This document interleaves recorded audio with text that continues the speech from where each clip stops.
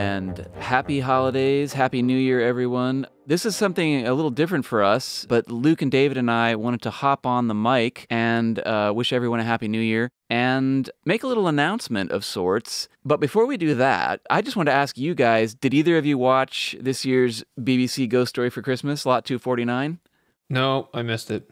Ah, I did. okay. Well, it's still pretty new, and it's out there on BritBox and the BBC iPlayer, whatever it's called. So we'll keep it spoiler-free, but just really quickly, I wanted to let people know, it's written by Mark Gatiss, story by Conan Doyle, and I don't know, David, what did you think about it? Because there's obviously some very Sherlockian Easter eggs hidden in there. I don't know if we can even talk about it without going into spoilers, but what did you think about it? I enjoyed it. I thought I could have done with more of it, actually. And yeah, there's a lovely little surprise in there for Sherlockians amongst us. We won't ruin it, but if you haven't seen it, check it out. I don't think you'll be disappointed. And Luke, I think when you see it, you're going to be pleasantly surprised. So everybody check that one out. Mark Gatiss could really use our support. He's really struggling in his career. Let's just let's give him a little support. I don't think it is, but it could be the start of something that could be coming in the future.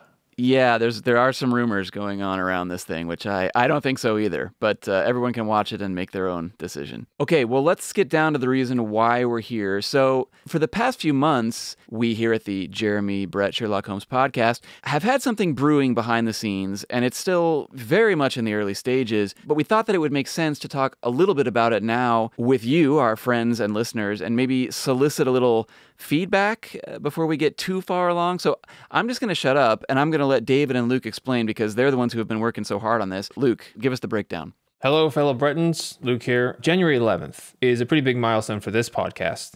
It's 5 years since we started this journey. Yay! Wow, get the party poppers. Yeah. Which leads us to a different milestone, April 24th, 1984. Yeah. The original airing of Scandal in Bohemia, starring Jeremy Brett, David Burke, and Gail Honeycutt. Yeah. 40 glorious years since that first episode. 40 years for us to admire it, and 5 years for us to think of a way to honor it. So here's what we had in mind. What if we all got together in person somewhere around London and really celebrate this thing? What could we do? So here's what we thought. Invite a few of our previous guests, various cast members, crew members from the Granada series, get everyone in a room, discuss the show, share some stories, answer some questions, maybe turn it into a one-off convention. Maybe we call it the Jeremy Brett Sherlock Holmes podcast presents the Granada TV Sherlock Holmes series 40th anniversary reunion convention spectacular. Or for short, we just call it BRETTCON 2024. There you go. So we've been working on this for a while, but David has a lot of ideas. So I want David to jump in. Well, yeah, David, tell us, I mean, you guys have had some great ideas for this thing in terms of like panels and guests. And I mean, there's so much we could say, but just give us a taste, David. What are you guys thinking about for this thing? As this is the 40th anniversary of the series and the start of the series, I wanted to have the panels reflect all the aspects of the different shows. So we've done 83 interviews up to this point of cast and crew, covering, like I said, all the various aspects of the show. So we could do a panel about costumes with Esther Dean, for example. Mm-hmm. We could look at the music of the show. We could look at the acting, get some of the actors on board. We can look at the directions. We can look at camera work, writing.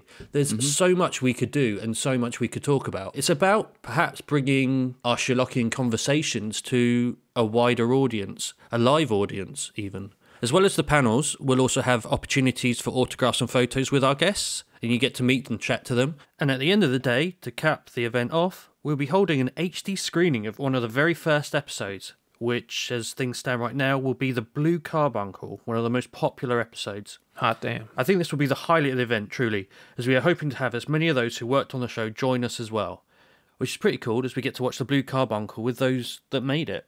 And those who love it. And those who love it, yeah. Which I think is pretty special. Yeah, it's going to be great. Yeah, I thought about this as like a community gathering rather than a convention, because it might be a chance to be in the room with your people, meet some folks you've only been talking to on social media, and it's a chance for us to meet some of you as well, because Gus and I are pretty isolated out here in Arizona, but David gets to have all the fun. So, I mean, what are we thinking? We're thinking, we have a date in mind, right? Yeah. Do you want to say it? At the moment, our plan is to hold this on Saturday, the 25th of May, just outside London. Yeah. And we're also thinking more than just the one day on the Saturday of the event. We're thinking of making this a weekend event as well. We'll have the main event would be on a Saturday, but then maybe on Friday night, anybody who's in town, we get together, we have dinner, we do that kind of a thing, and then Maybe we go to the Sherlock Holmes pub. yeah, well, and after the event on Sunday, we can all, make our way to some Sherlockian locations, maybe some shooting locations. Whatever comes up, whatever everybody wants to do together. And so it'll be a little weekend of Jeremy Brett, Sherlock Holmes goodness. And again, like Luke said, just everybody being with their people. We think it'll be something really special. So we kind of wanted to just float this balloon and really just kind of feel it out with the community and just try to figure out a way to judge, if there really is an interest out there. And I think there's a couple ways we can do that. This is going to be as big or as little as the interest dictates, Yeah, exactly. This is where we need your help. We only want to do this if we can turn this into an event that really celebrates the series, brings together Bretons from around the world, hopefully, and create a real feeling of community. Over the past few years, we've managed to speak to so many people from the series, around the series, and we're planning to reach out to all of them and have this be something of a reunion, but also have it be a chance for us to show appreciation for their work and just generally have a nice day out. That said, it's not going to happen for free. So if this is something you're interested in, we need to hear from you. So you can let us know by reaching out to us on social media or emailing us at contact@sherlockpodcast.com. Or, way better yet, if you're positive this is something you want to attend, we've created a link to purchase a pre-sale ticket. This provides us with concrete data on whether or not we can actually pull this thing off. So David, where can we direct people to? So we've set up a Ticket Tailor account and we will be selling tickets through them. The link for which we will share on our social media. There will also be a link on our website to take you straight through to the tickets. All tickets and details for the event you'll find on there. So yeah, get buying. Yeah, and speaking of the website and ticketing packages, we did create a VIP option, but this was less about perks and more for someone who may want to contribute towards the cost of the event. Similarly, there will be a donate option on the website.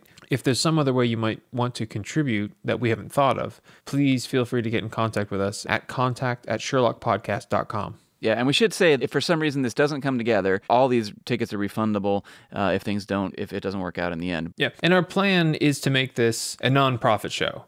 Any of the money we raise that goes beyond covering the cost of the actual event will be donated to Mind or something similar, something Jeremy would have appreciated. Yeah, some mental health charitable organization, I think that, would have made Jeremy proud.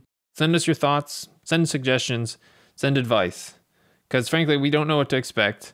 Might be out of our minds, and if we are, we'll figure some other way to celebrate the 40th in a different way. But we think this could be really special, so we'll wait to hear from you, and we promise the next episode will definitely be Hound. Yeah. To get us in the 40th anniversary spirit, I thought we'd have a quick chat because our friends at the Sherlock Holmes magazine are currently running an online poll to see which is the best Sherlock or people's favourite Sherlock Holmes episode from the entire series. Right. You can find links to this poll on our Facebook page, on our Twitter page, or via the Sherlock Holmes magazine website. Yeah. But I think we already know what episode it is. I think we do, but we've all voted, right? Yes. I did vote. I voted for, drumroll please, The Solitary Cyclist. I don't know. I'm sure it's no surprise to anybody. But Well, I voted for The Copper Beaches. Oh, nice. Controversial. No, not at all. We know Luke's vote as well. Yeah, I'm pretty sure. It has to be the Six Napoleons. Well, I mean, I think, honestly, I've been reading the comments, and I think it's always down to either the Six Napoleons, the Blue Carbuncle, Copper Beaches has been in some of the comments, Solitary Cyclist has been in some of the comments.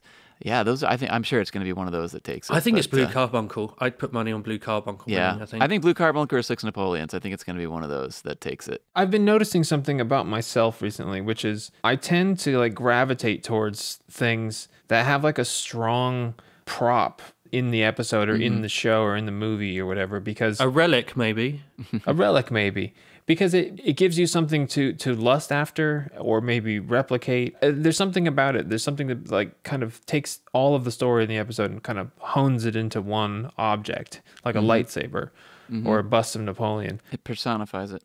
And we should say they will be releasing the results of the poll in the next episode in early part of this year. I hope everyone out there had a great holiday. Whatever happens with BRETTCON 2024, We wish everyone out there the best for the new year. We're really looking forward to many great new developments for the podcast in the coming days. So thanks for listening, and Happy New Year, everybody. BRETTCON.